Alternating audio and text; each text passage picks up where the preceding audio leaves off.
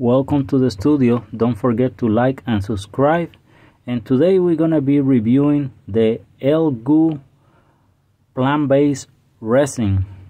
I got a bottle. It's a color gray, and I bought this bottle with my own money. So I'm gonna give you my honest opinion about the resin. To test the resin, I use the Elegoo Mars 3. That's a beautiful machine.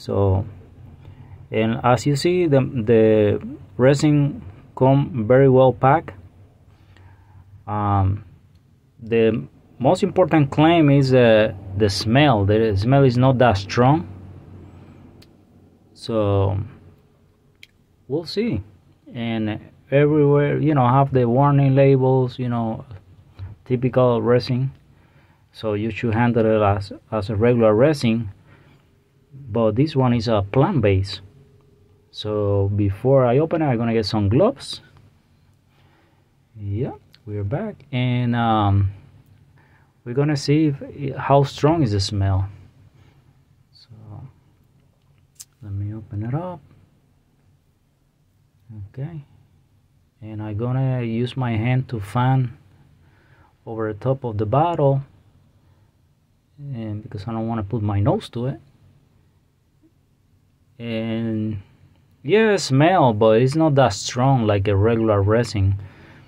So it's still a little bit smell, but it's mild. So,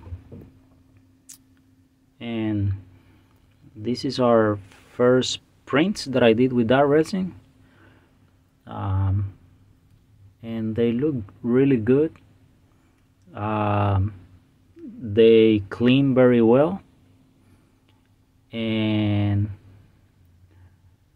all the detail was there, so I don't lose any detail or anything like that.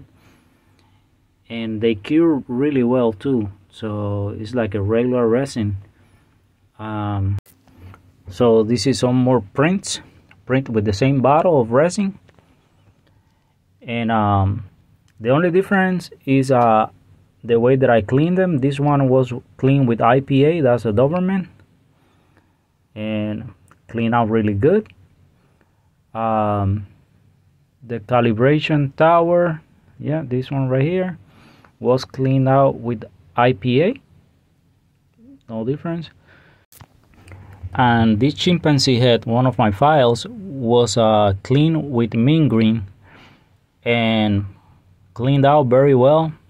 I don't see the difference between the ones that I clean with IPA and the ones that I clean with mint green. So the resin works perfectly, and you can see all the detail. I print something really small, tiny little ring, and no problems at all. The detail is there, so perfect. And last, I did a shrunken head and print out really well, no problems at all. I'm gonna leave a link down below for all my files so you can download them. These are in my Creality cloud under Malbel Studio. You can go there and get those files if you want to print them.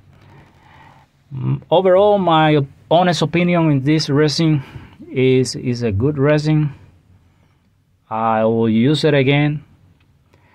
Doesn't smell that strong. Still smell. You have to have good ventilation because the fumes are still there even if you don't smell them. So thank you everyone for watching. Don't forget to subscribe. Thank you.